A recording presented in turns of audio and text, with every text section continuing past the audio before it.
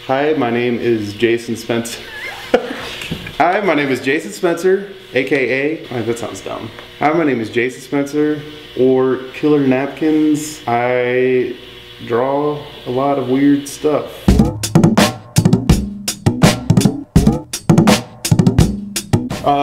Killer Napkins, that name came about in a weird way, I guess, when I was like probably 15 or 16. That was like my first AOL Instant Messenger screen name. There's no rhyme or reason why. It was just one of those names that didn't have to have numbers behind it. Oh yeah, I guess back in high school is when I kind of first started taking all the art classes I could. Just kind of like making stuff. I always drew monsters and stuff like that. And that's how I got into the hell scary shit now. Probably tell people, someone who hasn't like seen it before, probably just say there's a lot of tits, a lot of dicks. It gets weird. The studio, I guess we've been here for about 2 months now.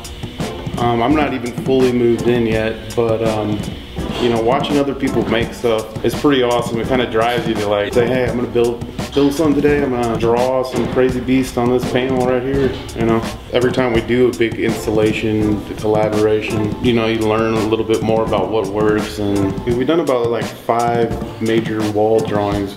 We'll go into these gallery spaces, cover the entire walls with wood paneling, and then just be in there for like 2 weeks straight. And we'll be painting, overlapping on each other, vibing off of like what other people do. You can go in there one day and the next day it could be totally different. We used to just like build upon each other with layers and layers, but sometimes we'll just do stuff and like leave it alone for like the entire time, you know? We had like 4 big boxes, and then one of the artists, Chris Birch, thought it'd be cool to like install a whole bunch of found wood materials. We had like tons of just random stuff we were picking up out of dumpsters and rehab houses and stuff like that. It changes every time, you know, but it feels like it's getting more comfortable to work with these guys. Not allowed to like bite each other's heads off or painting over other stuff. I like to build things with wood. I mean, my day job is building basements. I see other people at work and they've been doing it for several years and they're looking a little wore down. I don't want to be that when I'm like 40, falling apart. I would like to be able to eventually come to a point where I do nothing but wake up every day and go to the studio and paint. I think that's like what all artists really eventually want to happen, you know? It's a process, and I'm not expecting overnight results on anything, but, and it's also about, you know, growing the balls to like quit your day job and just plunge into full-time art. I guess typically whenever, you know, I'm working on something, I try to think about stuff that I haven't seen before. You know, it's a hard thing, everything's been done already, you know, but I hope to, you know, the viewer goes, oh, that's interesting or weird, or sparking that kind of reaction is usually something I look for. But, you know, sometimes I try not to think about the viewer because then I get too wrapped up. I try to stay away from pop culture too sometimes because I feel like that's really big right now. It's very sellable, but I like Bill Murray, but I don't want to see like Ghostbusters references like nonstop. I've never really like thought of myself as a St. Louis artist.